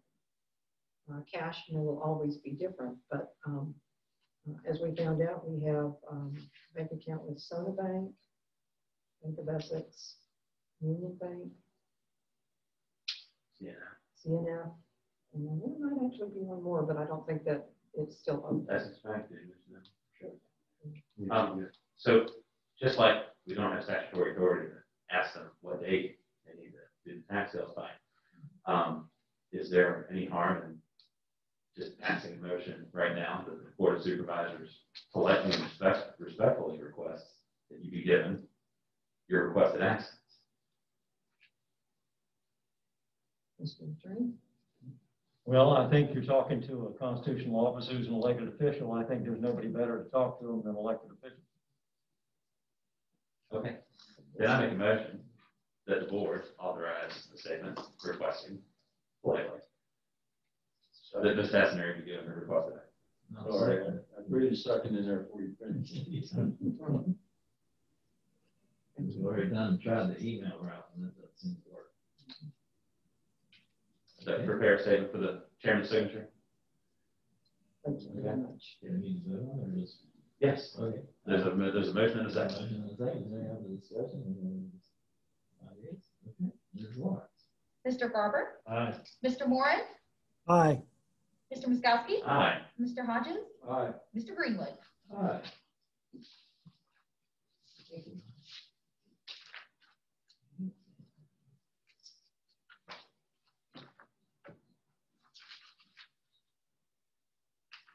Next.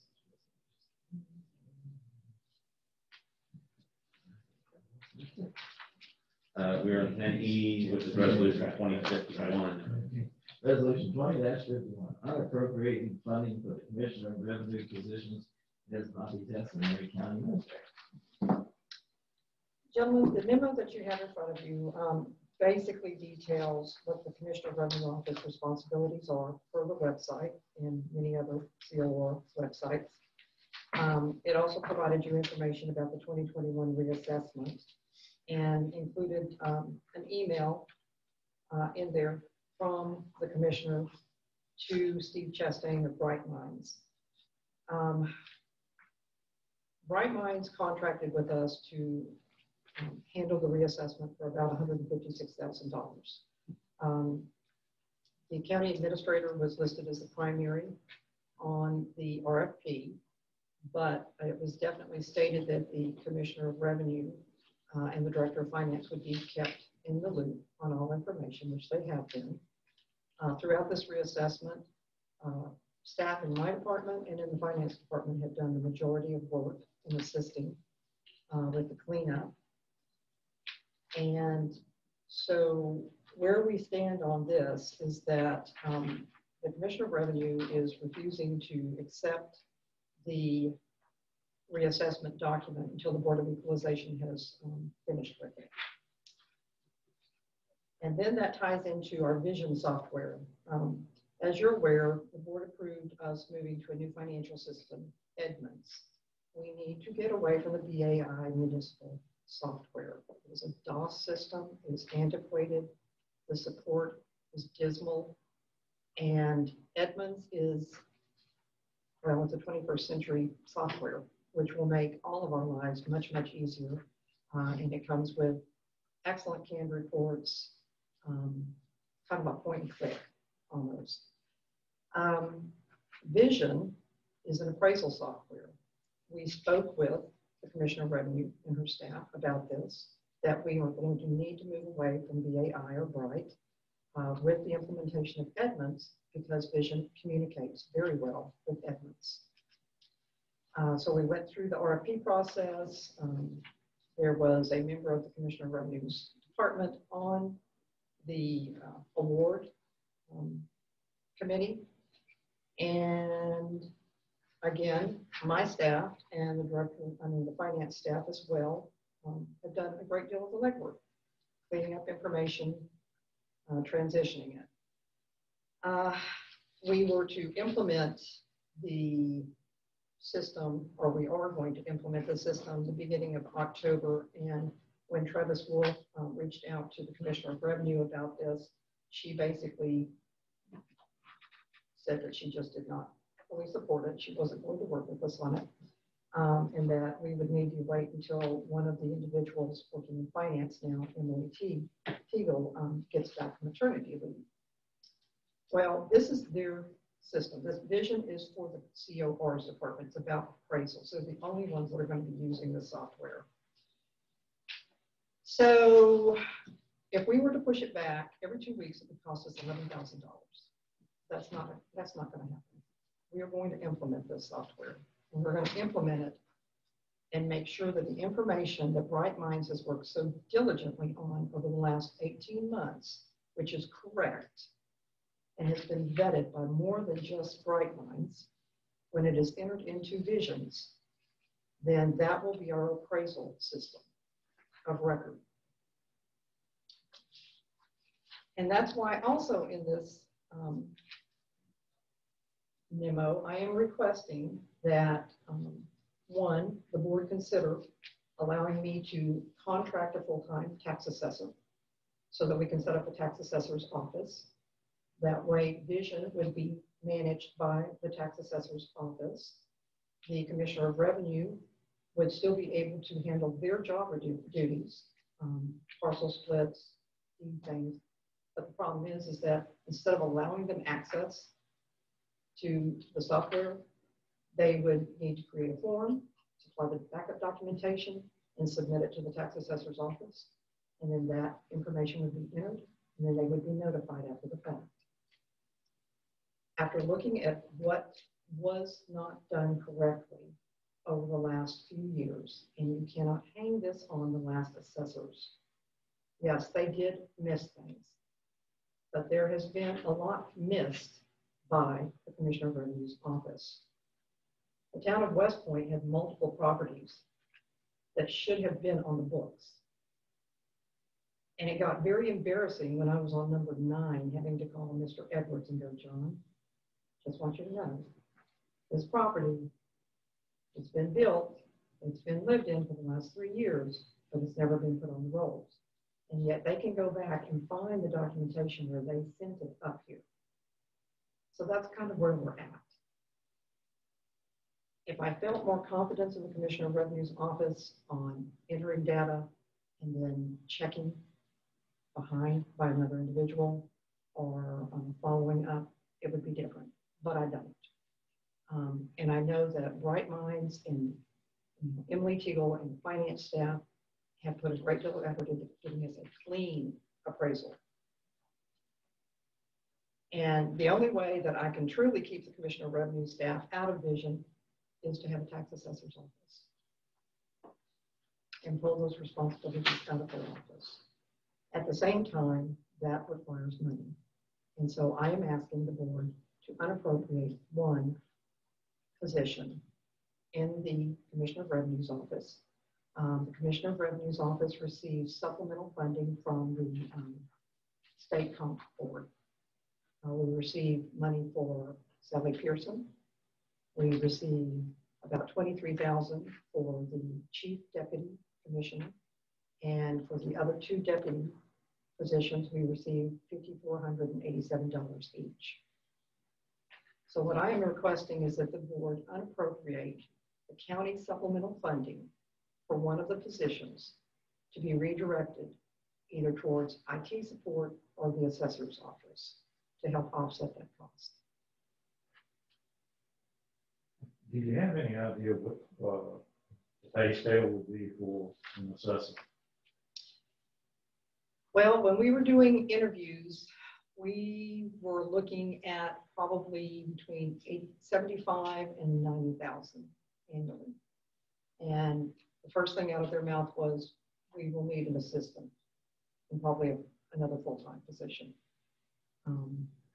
The avenue that I'm going to bring to you next is basically contracting that. I think one of the things that y'all are very aware of, and Gloucester has found this out as well, is that when a county hires a tax assessor, they come in, you know, they have to maintain their licenses and certifications. They set up the department, and then if they're good, within 2 years they're gone.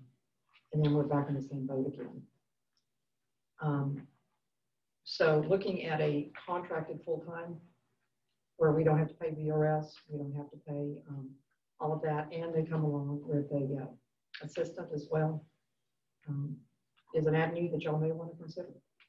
So the contract would be, we would just be paying a contractor and no benefits, correct? But what I have provided to you is Resolution 20-51R.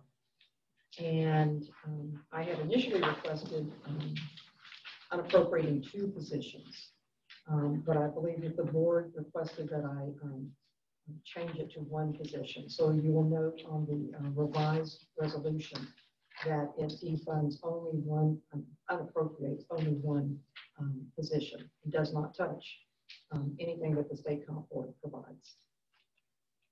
The assessor,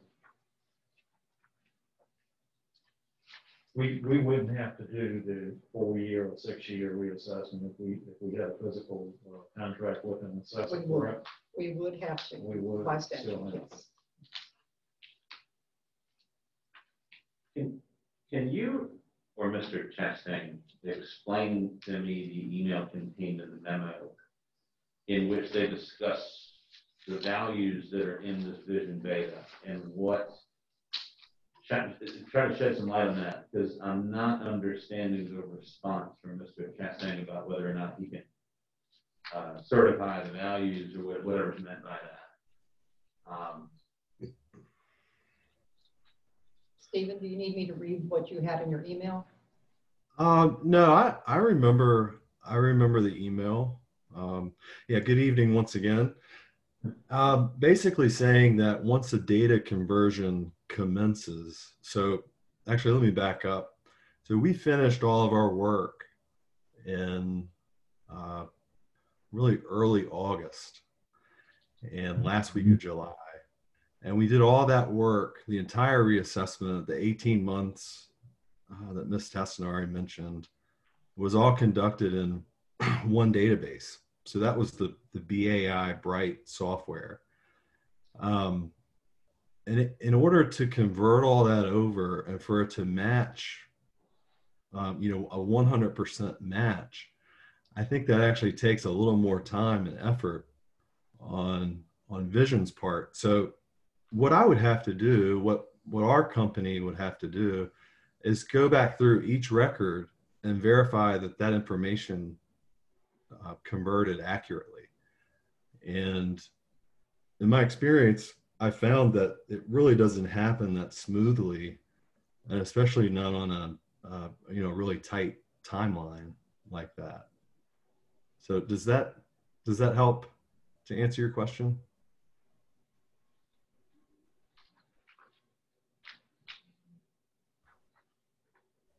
I'm not entirely sure. It may answer the question, but it may raise more questions. Okay. So is that meant to question whether or not it's a reasonable timeline for us to try to march forward with this conversion? The values would have to match. I mean, is it possible? Yeah, I think it's possible, but you know, realistically, I don't think the transfer of data would be the same in you know, in that time frame. So basically, we looked at all the values and ran our final analysis somewhere between, you know, 50 and 75 separate reports on all the data in the BAI software database. with a conversion, to actually do it right, and I mean, I'm sure they could freeze the values and make them match, but it won't be a full implementation of that software. Stephen, can I ask, now, when you did the reassessment, you entered all of the information into Bright, correct? That's right. Okay, and so the transferring of the information into Edmunds, that is why we were doing the beta test. So that basically the commissioner's office could look at what was in Bright, which they're used to seeing. It just had the new corrected numbers, and then what had been transitioned to Vision.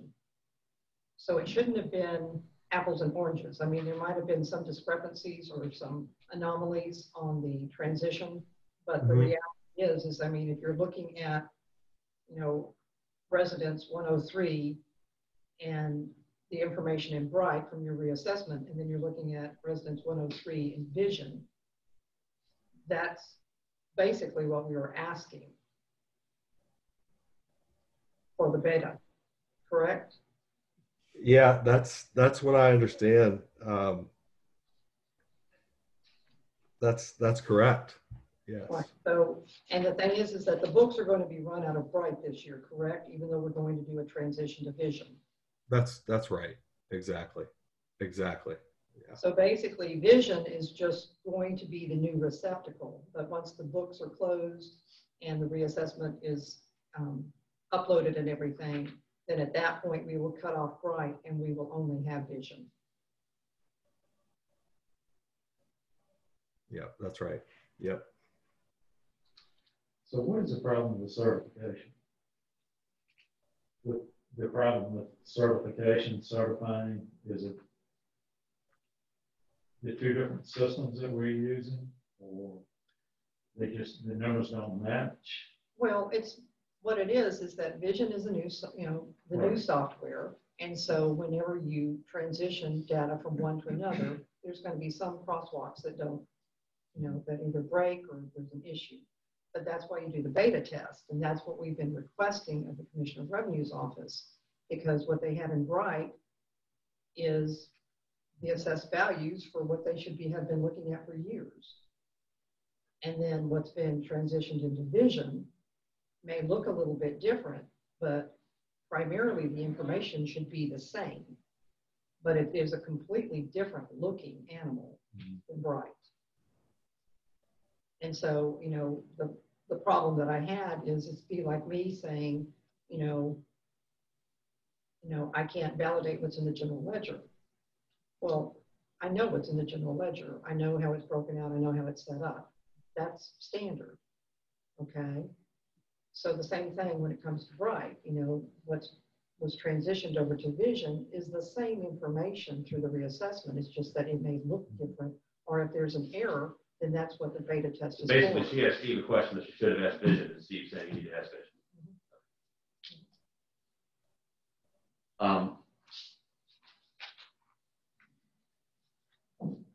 So, look,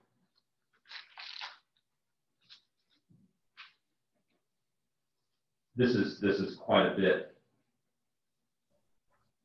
to try to think about, I think, quite honestly. I certainly am not going to sit here and say this is the first time I've heard we've had issues in the commissioner's office. Okay, that would not be true.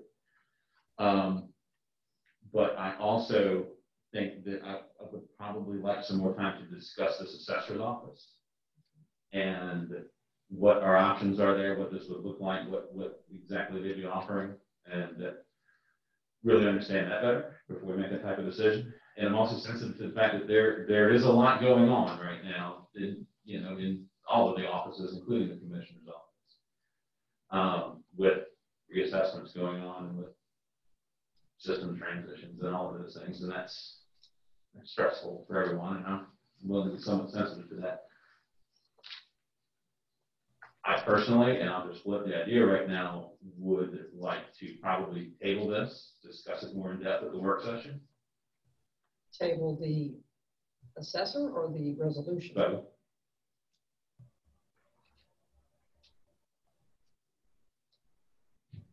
I'll go along with that. That was my thought initially to begin with. It's so much more that we have to look at. You know, we didn't really go in depth initially speaking about this.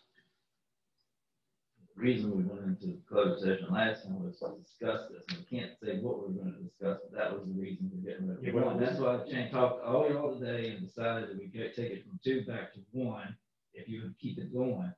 Now it's all messed up, so I'm not going to table it. You can do whatever you want.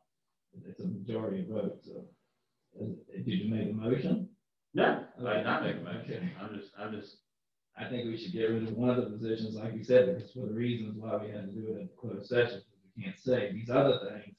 Maybe we need to look at about the assessor's office and maybe another position or whatever.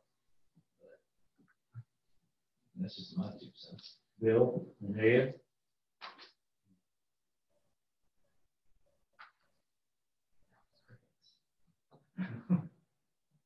There's a lot of questions, I will admit, but I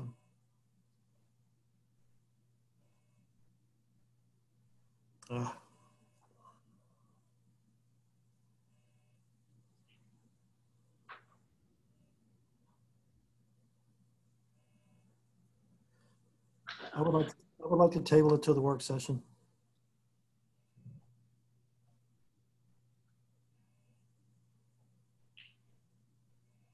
What does this do to the software change? That's a fair question. Well, I guess I will have to find out if there's a way to not provide the Commissioner of Revenue's office the vision software and just let them have you only, and then another department handle all the data entry to ensure that it's done correctly. No, I mean, what I'm getting, the transition is going forward. Yes, of course, it definitely is. The system's going out of business. I'm not going to spend another $33,000 waiting on Emily to come back because the Commissioner of Revenue's office doesn't want to deal with it. I think probably, Bobby, the hang up is when we see the figure on the tax assessor. I get it's at least I think it's what some folks would. I mean, I don't have a problem with defunding one position, but I would like to know a little bit more on the tax assessor. That's fine, but remember 2 years ago when we were going to hire an in-house, we had a budget of $164,000 for a tax assessor's office. So this is less. This way we'll have all the records in-house. We don't have to worry about getting somebody to come in. We'll have all the records in-house. Everything will be easy. We can do it every 3 years. It's easy to update. You can update it every day, every week. You can make changes. We don't have to go back to the assessor and find all these errors that we just found out from the last one, which we told at the beginning of the meeting, all 260 some parcels have been missed. I don't think Travis is saying that he disagrees. No. I think he's just saying that. Right, we should wait maybe the assessor part, but I'll start it then. If nobody wants to say it, I'll make a motion that we pass resolution 20-51R. And the next thing we have to do is talk about the assessor. We'll do that separately. But I'll make the first motion. We got to get it going, and if we don't, we'll do something else. All right, you just, your motions for R. Just for the position, not third grade. I'll second. Have any more discussion? No, So if we defund the one position and we don't generate the assessor and the assistant, That's then we've got, okay. Right, we haven't talked about It it. should be all Issue, together. right? This is just about defunding one position. Cover some of the costs. Any other discussion? Olivia? Mr. Moran? I'm sorry, it was difficult to follow along. I'm very sorry. Can someone encapsulate? Stephen has moved approval of resolution 20-51R, which is unappropriating funding for the Commissioner of Revenue position, a single position. Aye. Mr. Miskowski? Aye. Mr. Hodges? Aye. Mr. Garber? Aye. Mr. Greenwood? Aye. That motion carries. Now, Ms. Castaneda, we can move on to the tax assessor. All right. Well, my request was that the board consider us contracting with a full-time individual to be our tax assessor. This would allow us to remove that from the Commissioner of Revenue's office, but I will provide more detailed information at the work session, if that's what you would like, on the cost and additional information. As part of this, though, I was also going to bring up the Board of Equalization. You have a handout from me up there, and it is that time with the reassessment coming to an end. Board of Equalization would be part of a tax assessor's office responsibility, even though the Board of Supervisors approves all of the resolutions. So what I would like you to do, we're going to be publicizing the positions, 5 positions, 1 from each district, 2 alternates because of the size of the commission.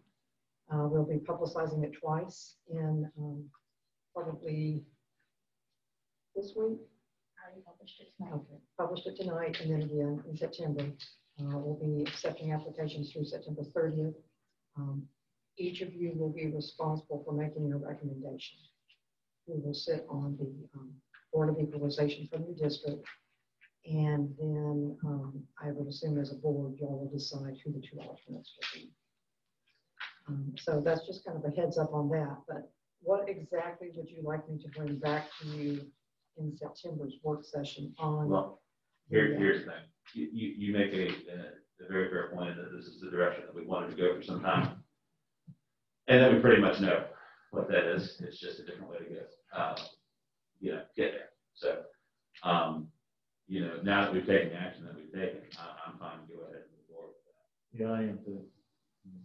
It probably should have been all together, but I didn't want to get it all. we did what we did, and now we have to.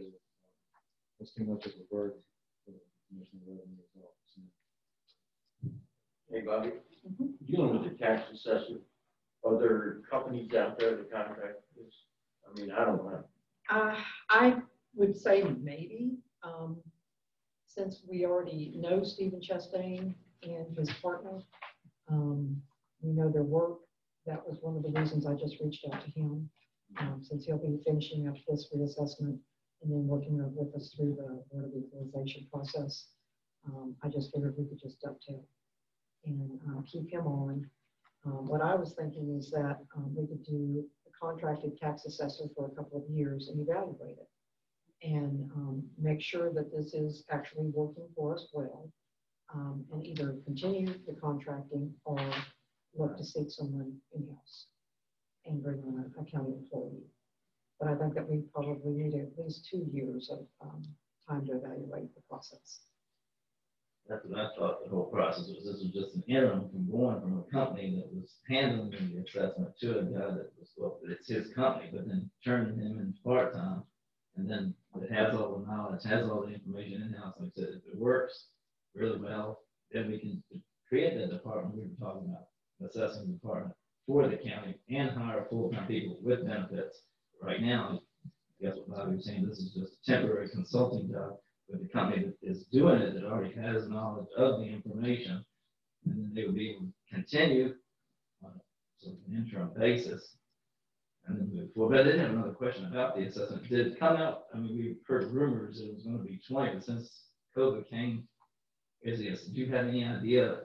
Was the assessment 20% higher than what it was? I mean, we have no clue.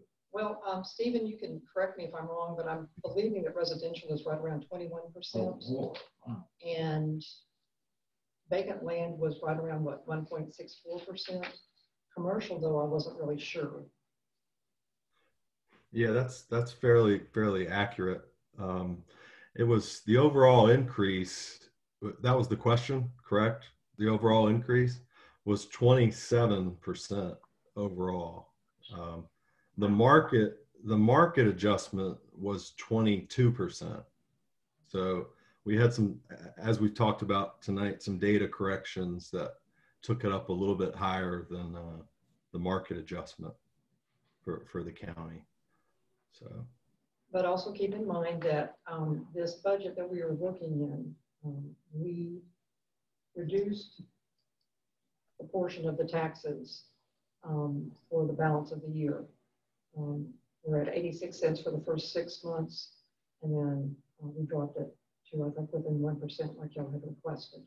So it is scary when people hear 21%, 26%, but the calendar year tax rate will be adjusted by the board in the budget process. I guess like Travis and I, Bill know what the rate,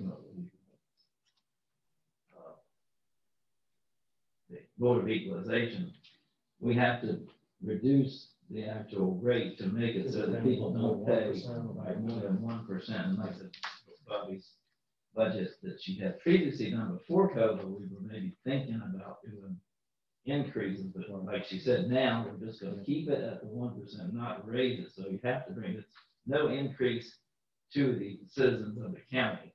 The reassessment will balance everything out except for the allocated allowed 1%. So it'll be slightly up, but nothing like everybody thinks, 20%, 27% more on taxes are going to go, not really. It was 1% more than maybe a couple dollars.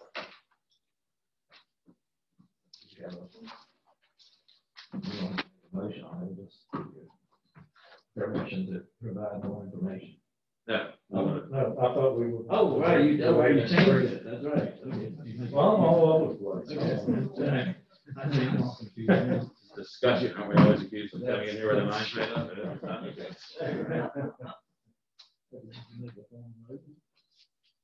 I'll make a motion that we approve resolution 2051. Was it all? Well, I don't think we need that. We've done that. Yeah. So now we need a motion to direct the county administrator to move forward with the creation of a tax. Yeah, I don't think we have really. Okay, There's no resolution. Consensus? No, it's a formal motion. Okay, I'll second. Motion made, probably second to allow Ms. Tessaneri to create the reassessment position. Probably seconded. Tax assessor. Okay, tax assessor, right. And any more discussion? Okay, Mrs. Lawrence. Mr. Miskowski, Aye. Mr. Hodges, Aye. Mr. Garber, Aye. Mr. Moran, Aye. Mr. Greenwood. Aye.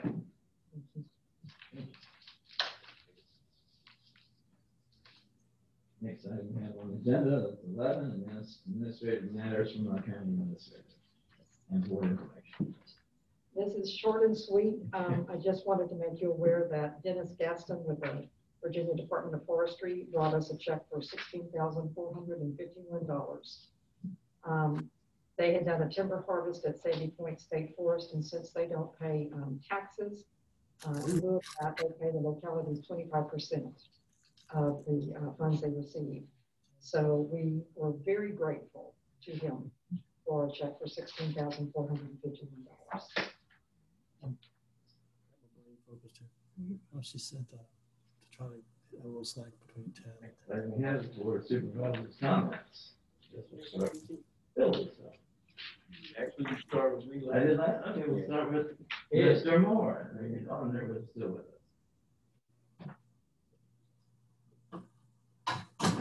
Ed. I'm sorry. Any comments from board supervisor from you? No, it's kind of difficult. I had a lot of bandwidth issues this evening, a lot of fading out, but I understand there's quite a few out in the audience. I'm glad we were able to get the all points contract closer to being executed. And I very much hope to see everyone on September work session. Thank you. Mr. Garber, I'd like to thank everybody for coming tonight. Every meeting is a little bit larger crowd. It was a tough decision what we did tonight. Something that we had to do. You're not going to always make everybody happy. You have to weigh all the body of evidence here, and to me that's all we could say. Thank everybody. Ms. Yelsey? Echoing somewhat Stuart's comments there, I take no joy in the action, that we took in that office tonight, because ultimately, you're talking about somebody's job. And in my mind, the axe falls on an innocent head, one way or another. But we clearly have insufficiencies that need to be cleared up. And I think we've gotten to the point where the only way that we can get a grasp on that is to try to get some control of the situation. But I'm not happy with that. Hopefully we can move forward in a positive direction. And I do thank Ms. Tassinari and her staff for the work that they've done in bringing us a resolution.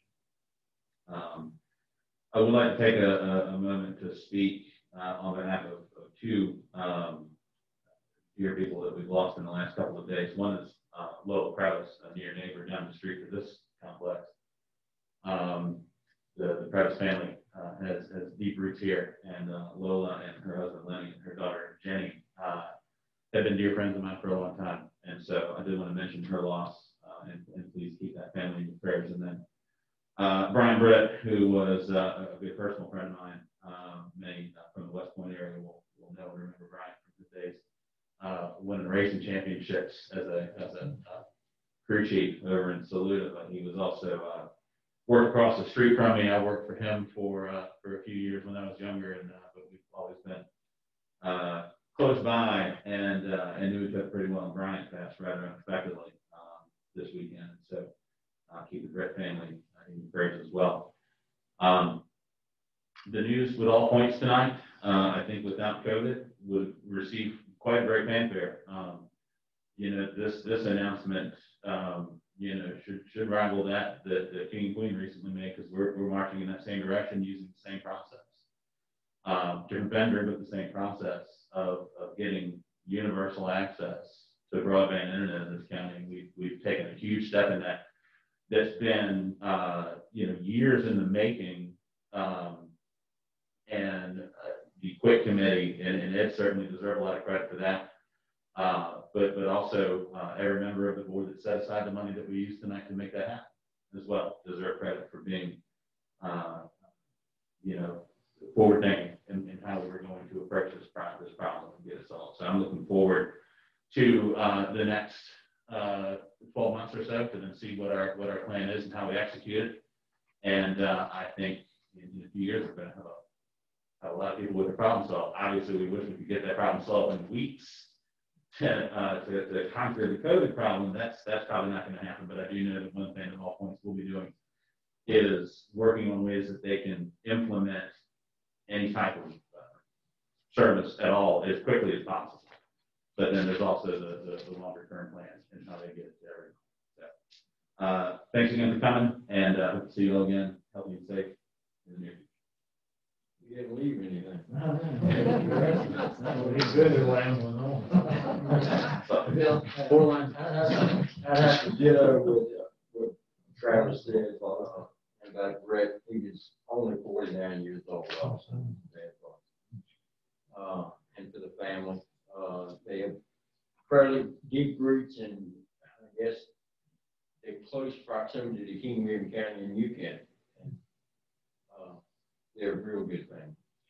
Anyway, yeah, we don't take any pleasure in doing a lot of the things we end up having to do because there are changes need to be made. And we will see what the future holds. I know when we put that money going to the Quick Committee and all that, when we put that money aside, everybody thought for sure that we won't spend it. And it's been laying there for three or 4 years, $225,000, and we didn't touch it.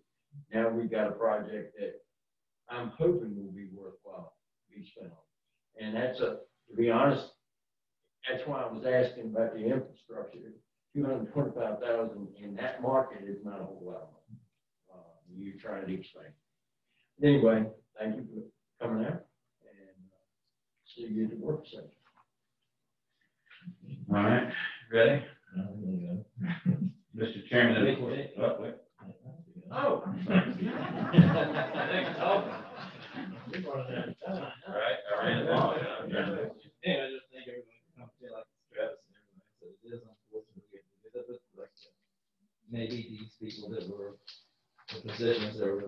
maybe we can find something else for them here. I don't know. That there are always options. Maybe it's not quite a termination, but it can be a transfer or something like that.